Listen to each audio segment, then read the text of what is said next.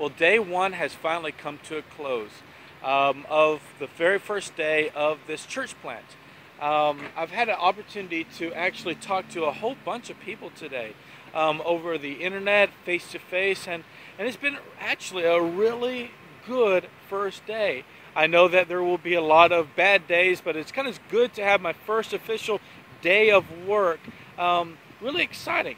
I've met some guys from an insurance company that are really excited about what God's called the Whitmore family to do and what Catalyst Church is all about. You never know what will come from that. So go ahead and pray for that actually comes about, because if it does, it would be a huge part of what Catalyst Church is about.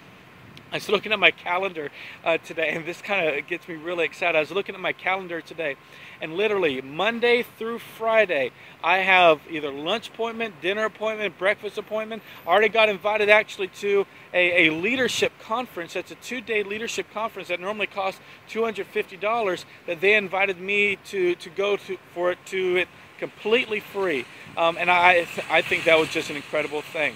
Well, I would just want to show you right behind me here, where I'm at is on the west side of Evansville, where we're planning to start the church. And right behind me, there are some abandoned buildings. I'll kind of scroll a little bit. Some abandoned storefront buildings, as you can see. And right back there, if you can see it, is an old Walmart. And wouldn't it be great if one day Catalyst Church grew to the size that we can move right into an old Walmart? You never know what God's going to do.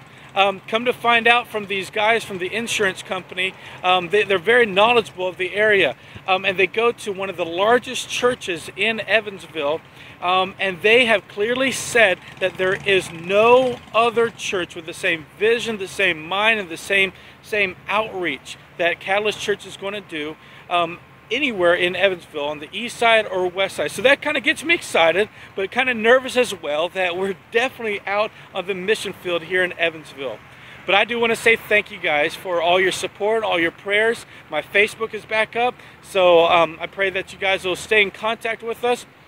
Day one of many has just started and ended. Day two is starting off really well as well. So pray that the people we talk to tomorrow will be great. So God bless you guys. Keep us in your prayers and stay in touch. Talk to you soon.